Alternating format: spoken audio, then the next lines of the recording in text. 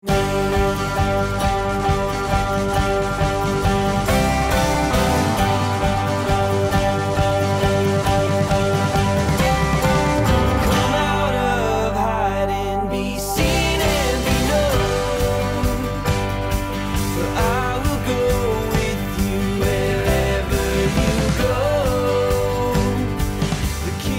good morning, and may the peace of Christ be with you today. We here at CityChurch are a historically rooted and spiritually diverse Christian community, and as you're worshiping with us this morning, I want to invite you to get in touch with us. Check us out on the web at citychurchftl.com/welcome. Before we jump in, though, hear this call to worship based on Psalm 118, verse 26. Blessed is the one who comes in the name of the Lord. Hosanna in the highest. Pray with me. Our Father, we thank you for Jesus, for his life, death, and resurrection. Go before us this morning in the power of your Holy Spirit and draw us into your presence. This we pray in Jesus' name. Amen. Let's sing together.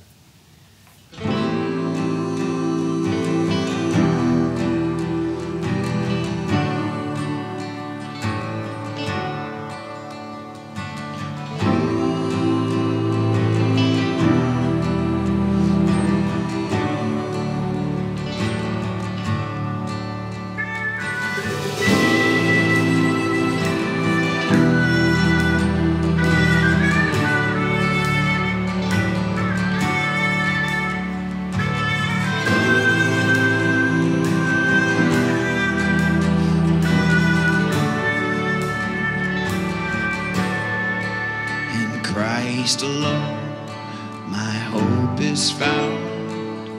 He is my light, my strength, my song. This cornerstone, this solid ground, firm through the fiercest drought and storm. What heights of love, what depths of peace, fears are stilled when striving cease. My comforter, my all in all. Here in the love of Christ I stand.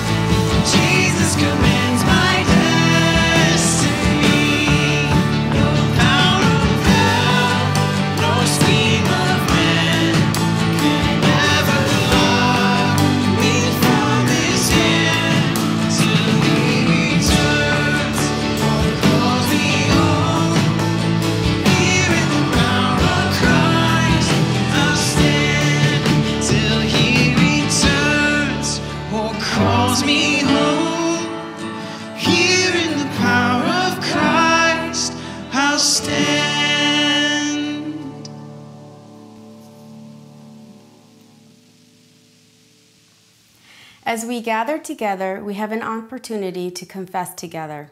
And we are called into confession with these words from Isaiah 30. In repentance and in rest is your salvation. In quietness and trust is your strength. But you would have none of it. Yet the Lord longs to be gracious to you. He rises to show you compassion. For the Lord is God of justice. Blessed are all who wait for him. We'll confess together, and then I'll give you some time to confess silently. Merciful God, in your gracious presence, we confess our sin and the sin of this world. Although Christ is among us as our peace, we are a people divided against ourselves as we cling to the values of a broken world. The profit and pleasures we pursue lay waste the land and pollute the seas. The fears and jealousies that we harbor set neighbor against neighbor and nation against nation. We abuse your good gifts of imagination and freedom, of intellect and reason, and turn them into bonds of oppression. Lord, have mercy upon us. Heal and forgive us. Set us free to serve you in the world as agents of your reconciling love in Jesus Christ. Amen. And now, Lord, we ask that you hear us as we confess the way we sinned against you and against one another. Thank you, Lord, for your Son, for his work on earth was done on the cross at Calvary, where he hung there on a tree for my sin. The good news of the gospel is this: I will cleanse them from all the guilt of their sin against me, and I will forgive all the guilt of their sin and rebellion against me. Our sermon text today comes from Luke chapter 15, verses 11 through 32. Jesus continued, "There was a man who had 2 sons. The younger one said to his father, 'Father, give me my share of the estate.' So he divided his property between them. Not long after that, the younger son got together all that he had and set off for a distant country, and there squandered his wealth in wild living. And after he had spent everything, there was a severe famine in the whole country, and he began to be in need. So he went and hired himself out to a citizen of that country who sent him to the fields to feed pigs. He longed to fill his stomach with the pods that the pigs were eating, but no one gave him anything. When he came to his senses, he said, 'How many of my father's hired servants have food to spare? And here I am starving to death. I will set out, go back to my father, and say to him, Father, I have sinned against heaven and against you. I'm no longer worthy to be called your son. Make me like one of your hired servants.' And so he got up and went to his father. But while he was still a long way off, his father saw him and was filled with compassion for him. And he ran to his son and threw his arms around him and kissed him. The son said to him, Father, I've sinned against heaven and against you. I'm no longer worthy to be called your son. But the father said to his servants, Quick, bring the best robe and put it on him. Put a ring on his finger and sandals on his feet. Bring the fattened calf and kill it. Let's have a feast and celebrate. For this son of mine was dead and is alive again. He was lost and is found. And so they began to celebrate. Meanwhile, the older son was in the field, and when he came near the house, he heard music and dancing. And so he called one of the servants and asked him, What's going on?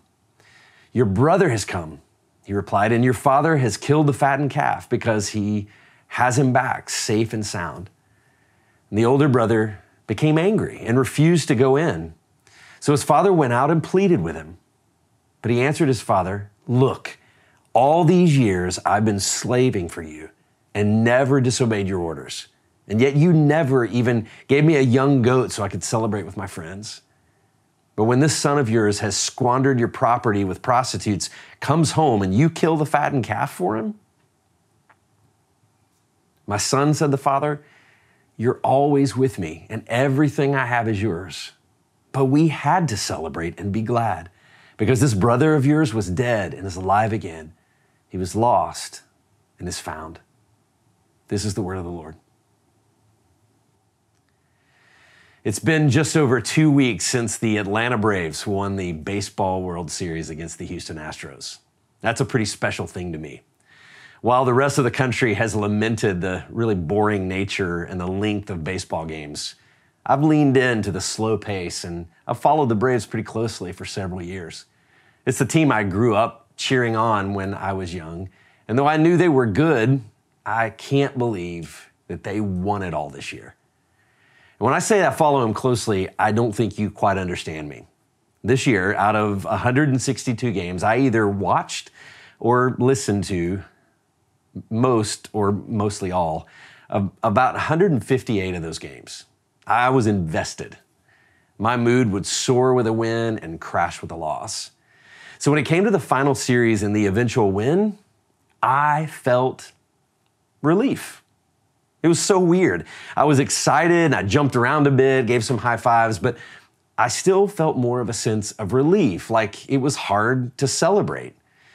And it made me think a lot about how we do celebrations in our culture. So much of South Florida lives in a state of perpetual celebration. There's a party somewhere every day, which means if you're celebrating everything, then you're not really celebrating anything. I mean, many of us overlook real moments of celebration because there's the next thing to get to. There's another party, another person, another team, another goal to focus on, and we don't stop and celebrate in the moment.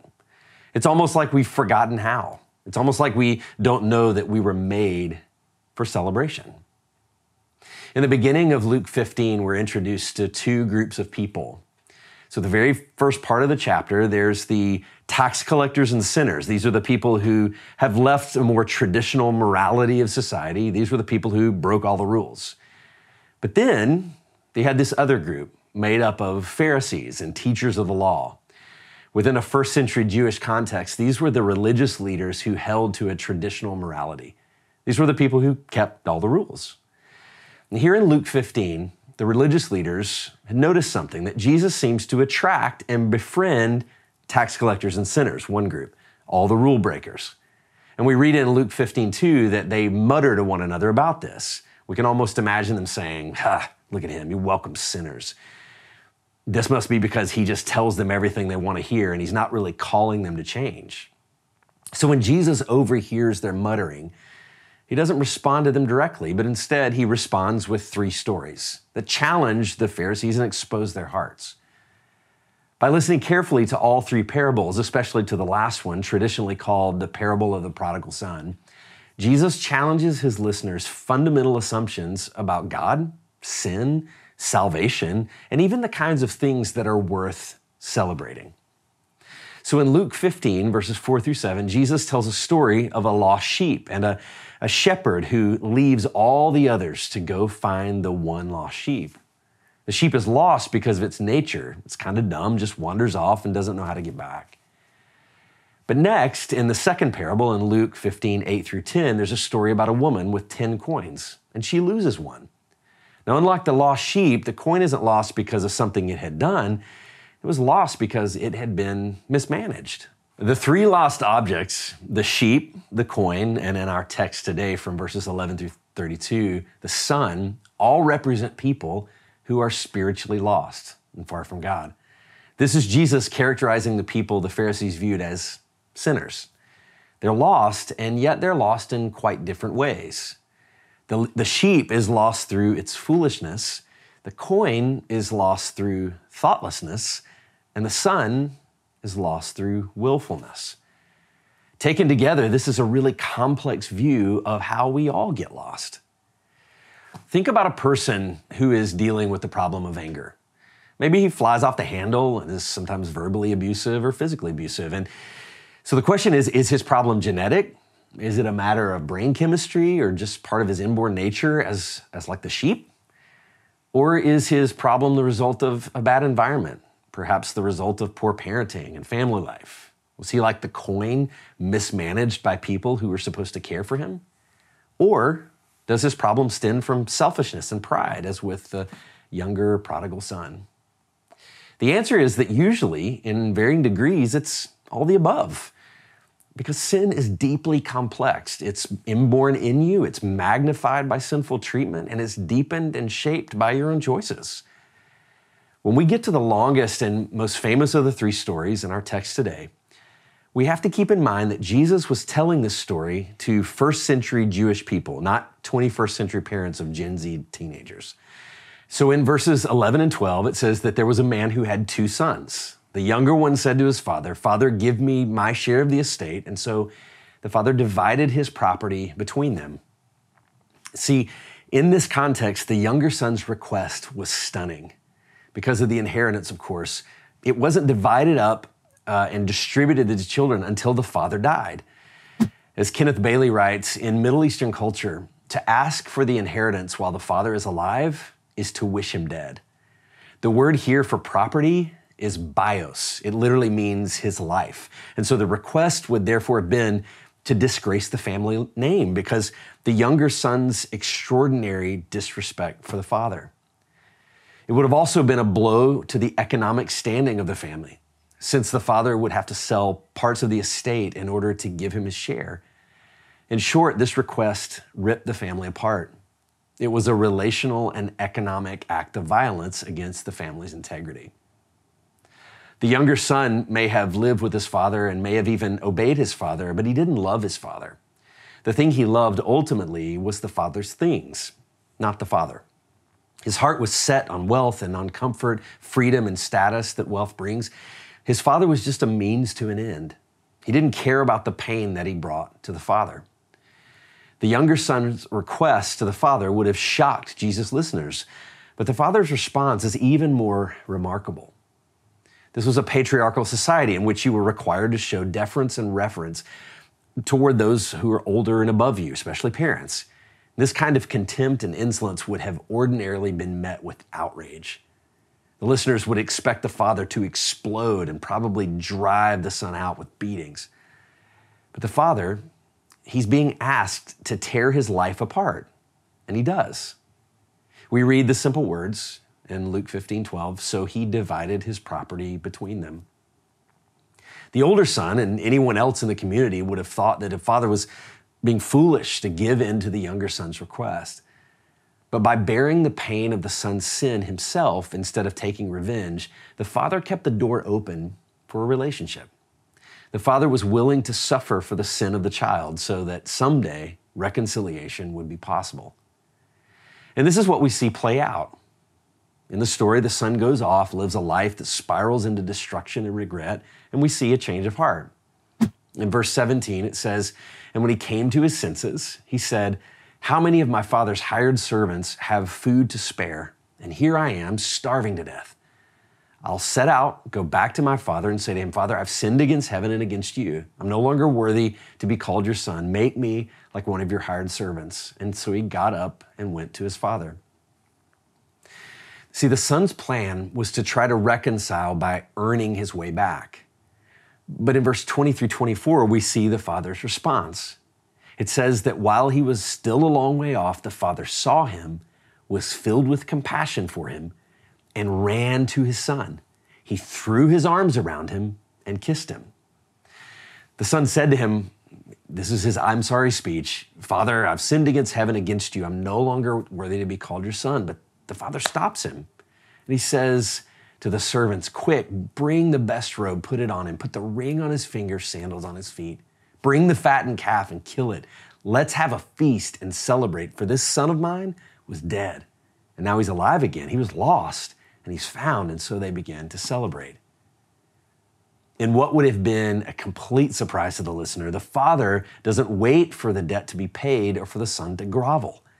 He doesn't let him take the path of earning his way back, but he covers his son's poverty and rags with robes of honor and throws a feast in his honor. That's undeserved grace. And it seems that this is where the story should end, right? I mean, it fits nicely with all the other stories of lostness, things lost, now found. But almost half the story, the rest of the story, is now directed at the older brother, the one who stayed around, the one who did the right thing and honored the father by following the rules and working hard. Act 1 tells us about free grace, but Act 2 tells us how costly the grace was. It's not a short epilogue on having a bad attitude. This is a story will now redefine how we see lostness. So verses 25 through 30. Meanwhile, the older son was in the field, and when he came near the house, he heard music and dancing. And so he called one of the servants and asked him what was going on. Your brother's come, he replied, and your father's killed the fattened calf because he has him back safe and sound. The older brother became angry and refused to go in. So his father came out, pleaded with him, and he answered his father, look, all these years I've been slaving for you and never disobeyed your orders, and yet you never even gave me a young goat so I could celebrate with my friends. But when this son of yours who squandered your property with prostitutes comes home and you kill the fattened calf for him. See, we see that this is the day that the father has been waiting for so long. So the response is extravagant. The food, the ring, the robe, it's an epic celebration. But notice the elder brother's response. He's angry. He refuses to go in, which again would have been incredibly disrespectful. The father goes out, he pleads with him to come in, and the older brother responds even more harshly, with even more disrespect. He points out all that he has done compared with all that the younger brother has done. He's angry because this party is coming out of his share of the inheritance. Earlier, we saw that the younger brother is lost, and he left home and broke the rules. He wanted the father's things, but not the father. But at the end of this thing, it becomes evident that the elder brother also wanted selfish control of the father's wealth. He was very unhappy with the father's use of his possessions, the robe, the ring, the calf.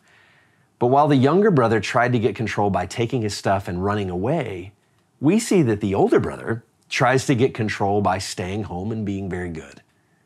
He feels that now he has the right to tell the father what to do with his possessions because he's followed the rules.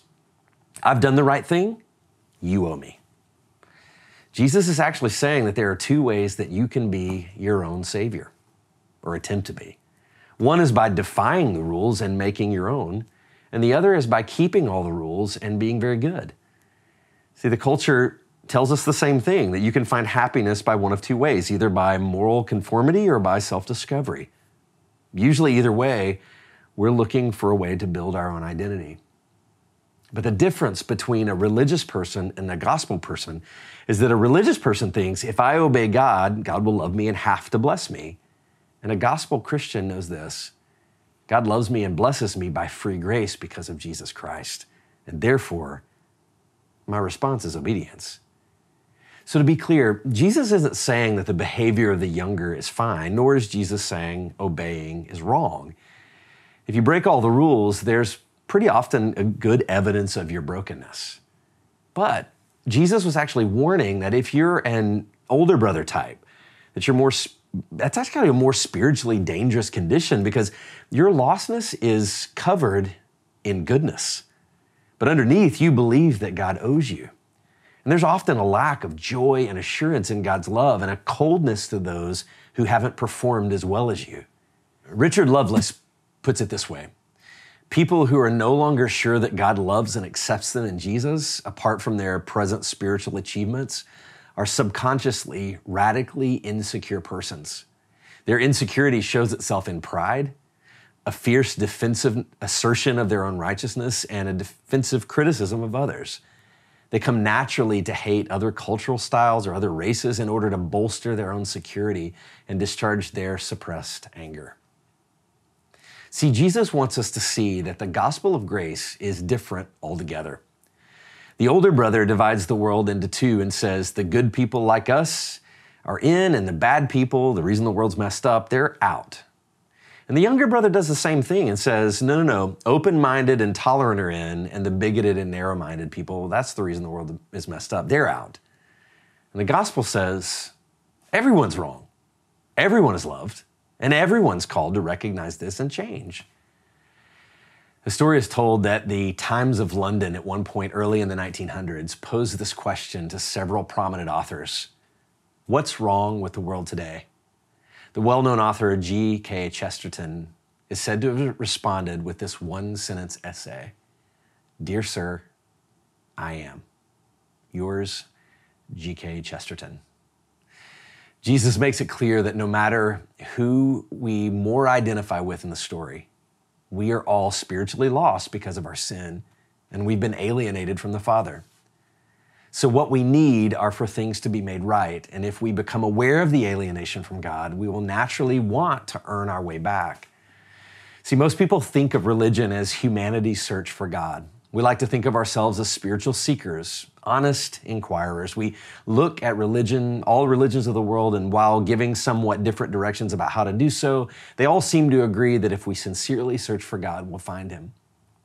But the gospel turns this idea on its head. See, in these three stories, there are hints of Jesus fulfilling what we really need. See, the shepherd in the first story is someone who Jesus obviously identifies with. The shepherd needs to go out and seek and save that which is lost. The coin cannot search and find its owner. The owner has to go get the coin. And the younger brother, what he needed was a true older brother to seek him out. All of these point to the gospel. Jesus went to the cross in weakness, and there voluntarily his life was torn apart. But he did it so that when we repent, like the younger son, forgiveness and reconciliation with God, well, it's available. On the cross, instead of blasting his enemies, he lovingly took the penalty for their sin and ours on himself. We were so sinful that he had to die for us, but we were so loved that he was willing to die for us. But notice, though the theme in Luke 15 is of lost things being found, there's another theme that runs through these stories. It's the response to the restoration. In response to the lost sheep being found, it says in Luke 15:7, then the shepherd called his friends and neighbors together and said, rejoice with me, I've found my lost sheep. In response to the lost coin in Luke 15:9, it says, and this woman, when she found it, she calls her friends and neighbors together and says, rejoice with me, I have found my lost coin. And in response to the lost son being found in Luke 15:32, the father says, but we had to celebrate and be glad because this brother of yours was dead and is alive again. He was lost and now is found. This is about a God who celebrates. He celebrates when those who are spiritually wandering find a home. He celebrates when those who are hurting find healing. He celebrates when those fighting against his love finally see the Father's embrace. He even celebrates when the cold-hearted older brother see that they need grace too. This is about lost things being found. It's about broken people restored. It's about redemption and renewal. You see, every significant celebration in our lives is about people and things that are important to us. But all of them are ultimately pointing to God's deep celebration. When we celebrate a win, it's a celebration of victory and overcoming. When we celebrate a birthday, it's about life. When we celebrate an anniversary, it's about a sustained relationship. All of our celebration is tied into the cosmic celebration of God, who will one day, through the death and resurrection of Jesus, make all things new. Every sad thing will come untrue and every good thing will be restored. We have to celebrate. What's been lost is now being found. Let's pray. God, thank you that you don't leave it to us to find ourselves. But the good news of the gospel is that Jesus came to seek and to save that which was lost. Help us to see our own lostness. Help us to see the ways in which you have gone as our true older brother, the one we needed to go out and seek us, to save us, to rescue us from darkness and bring us to the light of your Son. And we thank you for this in Christ's name. Amen. Now, as we have heard this good news, let us take a minute and affirm our faith together. Let's affirm our faith together using the Apostles' Creed. I believe in God, the Father Almighty, maker of heaven and earth, and in Jesus Christ, his only Son, our Lord, who was conceived by the Holy Spirit, born of the Virgin Mary, suffered under Pontius Pilate, was crucified, dead, and buried. He descended into hell. The third day he rose again from the dead. He ascended into heaven and is seated at the right hand of God the Father Almighty. From there he will come to judge the living and the dead. I believe in the Holy Spirit, the Holy Catholic Church, the communion of saints, the forgiveness of sins, the resurrection of the body, and the life everlasting. Amen. Thank you for joining us today for this online worship at home resource. If you would like to connect with us in any way or to find out more about City Church or even to give to the mission and vision of this church, you can go to our website at citychurchftl.com. And so as we leave today, receive this blessing. May God our Father, the giver of all things, make us faithful stewards of his gifts to the glory of his name through Jesus Christ our Lord, who lives and reigns with him and the Holy Spirit, one God now and forever. Amen. Go in peace.